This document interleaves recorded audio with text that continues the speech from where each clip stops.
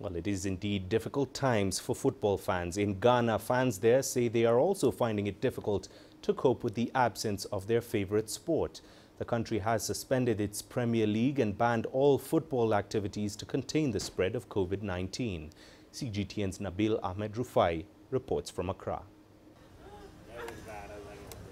This is how Ibrahim Nkansa whiles away time since the government banned all sports activities due to the coronavirus pandemic. Nkansa can no longer go to the stadium to cheer on his football club, Accra House of Oak, because the Ghana Premier League has also been suspended.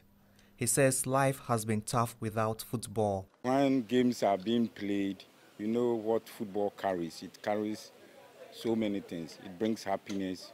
Sometimes you and your wife even have a problem, but because of a certain, you go to the stadium, maybe Hearts have won, you become happy. Now that there is no football, it is very, very difficult. Nkansa is the leader of the Die Hard Supporters Union, a football fan club that supports the national team, the Black Stars, during matches.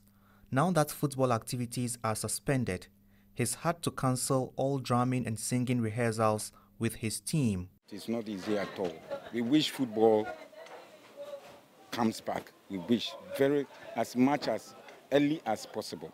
The coronavirus pandemic has not only impacted the lives of football fanatics, it has totally disrupted global football. With the major European leagues still suspended, betting centers like this, where football fans gather to watch their favorite clubs play, are now empty. And that has affected the revenue streams of these betting centers. Customers, for instance, what we have here, what they normally do is that they come here to bet on such matches, like the Premier League, the Bundesliga, and these matches all have been suspended due to COVID-19. So it has really affected our company and our bets here. It's uncertain when football will resume and when stadiums will be packed with football fans once again.